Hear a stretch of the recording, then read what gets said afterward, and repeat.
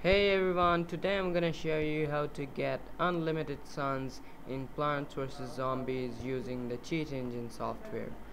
So run the Cheat Engine and go to the process menu right here and select the Plants vs Zombies and click open.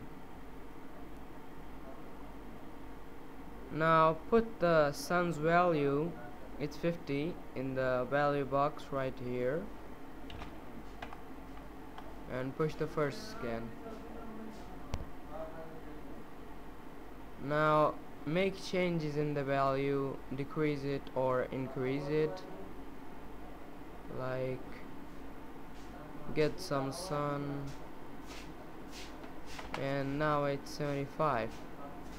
So enter 75, the new value here, and this time push the next scan button and we've got the address.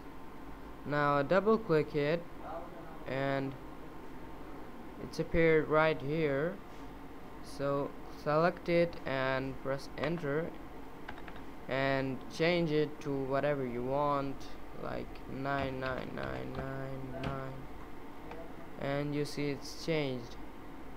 Now if you want to freeze the value, so check the box right here and you'll see that it doesn't change anymore.